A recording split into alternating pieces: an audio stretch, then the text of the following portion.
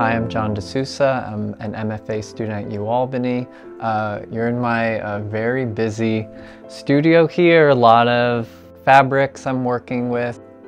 I really like digital collaging and using fabric, so I will have the digital images or digital collages printed on fabric, which I then sort of reorganize and recollage by cutting them up and sewing them back together.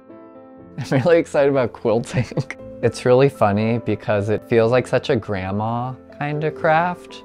And when I'm using or finding digital images, they can be very disturbing and violent, some of them. And sometimes merging the two creates this new response for me. And it's kind of taking a step further from like a traditional quilt, but it's also taking a step further from niche subcultural aesthetics. I imagine a bout showcase.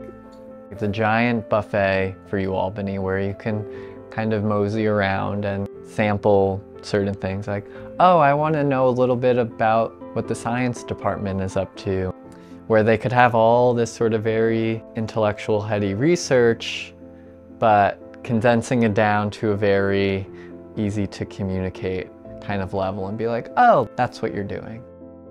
I get so comfortable in my own head. Yeah, this is just what I do.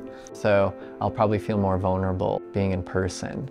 But I mean, I'm also like really excited to show the world like this is stuff I've been working on and kind of show you more of myself that's this evolving, self-reflective process.